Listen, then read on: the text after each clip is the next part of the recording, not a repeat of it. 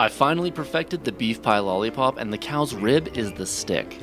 Start with a slab of beef plate ribs and season with your favorite rub. Insert your TempSpike and smoke at 275. Every hour, keep them moist with some bone broth. They're done when they reach 200. Shred the meat off the bone and set aside. Now for our filling. Screenshot this.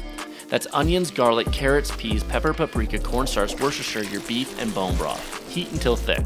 Spoon onto your pie crust, insert your bone and top with more filling, then crust. Seal and paint with an egg wash and bake at 400 for 30 minutes. And that's how